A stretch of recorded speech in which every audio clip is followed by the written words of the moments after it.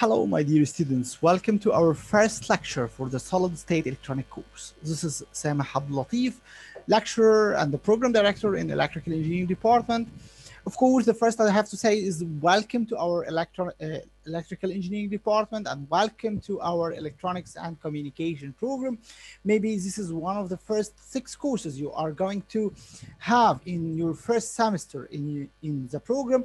Wishing you a very fruitful and inshallah interesting 4 years of study, and hope that you enjoy your study during your next 4 years in our department and in our program.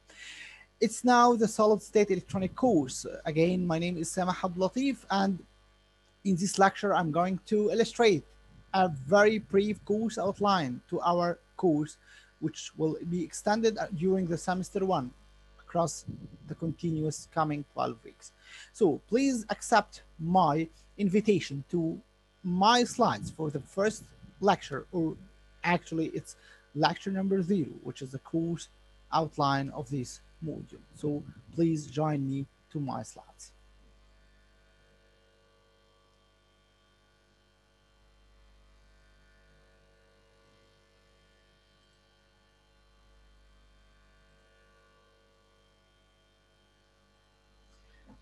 Okay, welcome again. This is a solid state electronic course. The code is 20ECE02C. Now, this is the title we will use during the next 12 weeks for our module.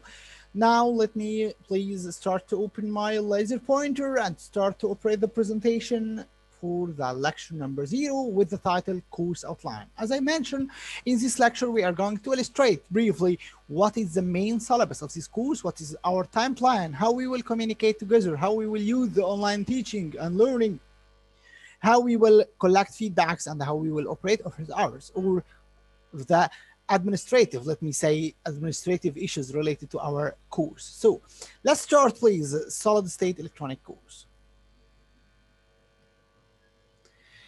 Maybe the first question comes now, what is electronics? Actually, this is your first electronic course, by the way, so you can ask, what is electronics? All of us know a lot of electronic devices. Your mobile phone is an electronic device. By the way, your computer or laptop is an electronic device. Your maybe smart car, your AC, your everywhere, your laptop, as I mentioned, your iPad or tablet, all these stuffs are electronic devices. So we are going to understand how we should design, construct, implement, fabricate, simulate electronic devices. Of course, this will not be in this course. It will be along the year of study. But in order to understand all these complicated stuff, we have first to start with what is the building unit of all these electronic devices. What is the smallest building unit of this device? So let's start this journey with the following demonstrative video. Here we have one of the most famous electronic devices, by the way, which is computers. Computers is one of the top famous electronic devices. So what is the building unit of a computer? Because a computer is an electronic device. If we know that the building unit of a computer, this will be by default the building unit for other electronic devices. So what is the building unit of a computer? So maybe if you open your desktop or laptop, you will find something called a CPU, or the central processing unit. Let's see it again here. If you go open the motherboard, and you will find something called the CPU, or the central processing unit, or what is frankly called the processor of the computer. But what is inside this processor? We have to go more deep now. So if you go inside the processor, you will see this famous electronic chip board. You know, this electronic board, sometimes it has a blue color, sometimes it has a green color. So this is an electronic board with some electronic component everywhere. So what is inside this electronic board? So let's go more and more deeply. So now we go to find that this small electronic board includes what's called gates. Maybe, I'm not sure, you hear about this word before in your high school or something like that.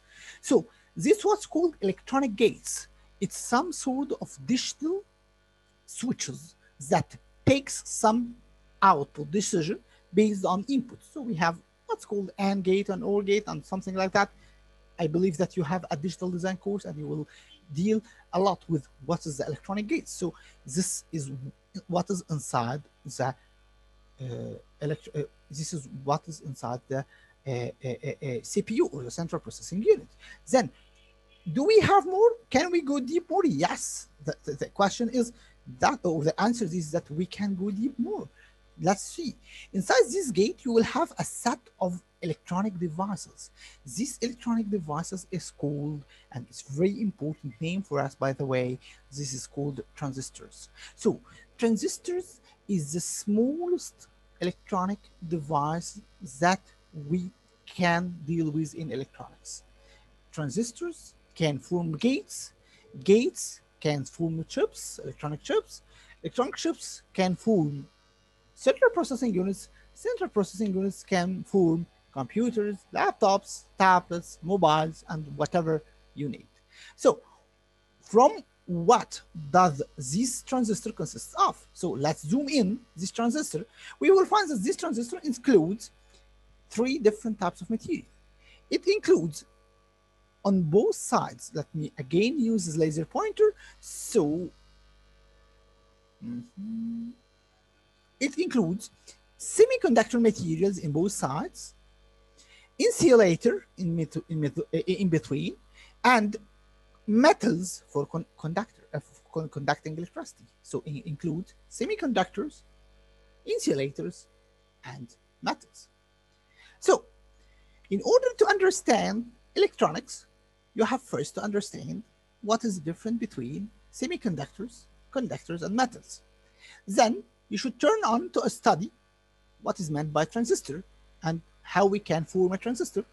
Then you can go to study the gates, and then you will be able to study what is meant by electronic chip, and then how to make a CPU or how to make a central processing unit. So this is basically the hierarchy. Now we are in the bottom of this hierarchy. In this course, we will be interested in the material and the transistor level, which is the most bottom level of this study. So let's continue our study.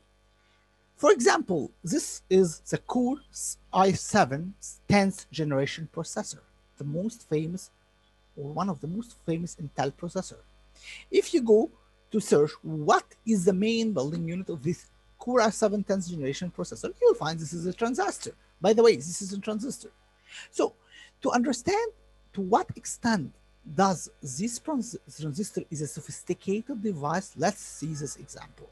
Okay, if you see this image, by the way, is taken using what's called scanning electron microscope. It's some type of microscopes that is dedicated for scanning the electron or the electronic devices. The scale here is 50 nanometers. Okay, so where is the exciting point? What is interesting? The scale is 50 nanometer. Where is the problem? So let's try to express how is 50 nanometer is really a small dimension. So, for example, please try to look on my camera, not on the slides for a while. What about a single hair in your head? A single hair in your head has a diameter of around 100 micrometer. So if you try to pick one single hair of your head, you will catch a diameter of around 100 micrometer. Believe it or not, this transistor is 1 over 2,000th, 1 over 2,000th the dimension of a single hair of your head. So this real image on the right hand side indicates 1 over 2,000th of the dimension of a single hair of your head. So you can imagine how much or how many transistors we have in a single processor, because processors in our computers are somehow dimensioned in millimeters or centimeters. So you can expect how much transistors we have. Actually, this was one of the very interesting maybe expectations or forecastings made by a very famous scientist whose name is Morse, and he called it, or people call that Moore's law. Moore, in some previous time ago, 3, 4, 5 decades ago, said that every every 18 months, we will have double the number of transistors in the same area. For example, if you start with, let's know, now we use the annotation for a while, please. So if you start with that, okay, I have an area of 1 centi times 1 centimeters. Okay, this is an area. Okay, at this time, which is, for example, 2008, you can put in this area 100 transistor. Okay, after 18 months, this number will be doubled. Of course, this example is a very trivial example. This is not a real number, just to give you an illustration. So this is 100 transistor at this time slot. When you turn after 18 months from 2008, which is the mid of 2009, you will be able to insert 200 transistor, which is typically double the number of transistors. So how we are going to increase the number of transistors? This is basically has only one solution, that you get your transistor smaller and smaller. So as far as you are decreasing the dimensions of your transistor, then you are adding more transistor in the same area. Now a question will appear. What is the benefit? What is the benefit? What is the added value from adding more and more transistors? Basically, the answer is very easy. Transistor is a building unit, is a processing unit. As much transistor as you will insert, as much as higher speed of processing. So, for example, the dual core processor, which is somehow an old-fashioned processor, includes number of transistors less than the Core i7 processor. So, as much as transistors you can insert in a certain area, you will have more and more higher speed of processing, which is, of course, the target of any and every computer manufacturer, Intel or AMD or any other computer manufacturer. So this is simply the Moore's theory, or the Moore's law. He does this expectation. He said that, please believe me, every 18 months we will have double the number of transistors. And actually, what is interesting, that his expectation comes to true. Now, this is really, we have now in 2018, our transistor dimensions was, in 2008, our transistor dimension was about 45 nanometer. Now we have the below 10 nanometer transistor. So this is really interesting. That's why we have higher and higher speeds and higher and higher powerful, let me say, processors. So this is the example of, this is the theory of Moore's law. As much as we go with a smaller transistor, we are going with faster technology. That's turned to the word, I believe most of you hear about it, which is nanotechnology. Nanotechnology is everywhere in our field, in electronics. Nanotechnology is dealing with to fabricate your transistor in a nano dimension. That's actually nowadays occurs. For example, this transistor is a nano device. As you can see, that dimensions is very, very small. This is 10 nanometer, 6, 7, 12 nanometer. So this is a nano transistor. So the nanotechnology affects the transistor by reducing the area of transistor and then increasing the number of transistors. Okay, what's after? Actually, people are now thinking with a narrower or a smaller and smaller transistors. Now it comes to be that the transistor dimension is comparable to the electron dimensions, which is some field, maybe you hear about it, which is under the title of the quantum theory. When you scale down your transistor to be in the same dimension or the same order of magnitude of an electron. In this stage, people start to think about an alternatives. It's not only electrons. What about photons? I don't know if you hear about photons or not. So photons are the small building unit of light. So what about replacing electrons by photons? What about having an devices which is operated by photons, not by electrons? This is actually not some sort of science fiction. This is starts to be a true. Researchers everywhere are working to have such alternatives. So this is maybe something for the future. Okay, so let's now return back to the ground. Let's now return back to our course. As I mentioned in the beginning of my presentation, that this is the first course in a track dealing with electronics, and believe it or not, this is somehow 50% of our program. So this track will start with our course, which is solid state electronics. Then we will have a course called Electronics 1 in your second semester, inshallah. In the second year in this program, you will have two courses. You will have a measurement course in semester 2 and electronics 2 course in semester 1. Then you will have also an digital electronics course and electronics 3. This will be delivered in your third year after prep. And finally, you will have the opportunity to take the optional courses with the electronic flavor, with the VLSI, or very large scale integrated circuits, and the embedded systems. This is the scale where we have our electronic courses. Okay, so let's now go into details about our course perspective, our course scope, our course objectives. As I mentioned in my demonstration in the beginning, in order to understand the electron, you have first to understand the material used to fabricate the electron.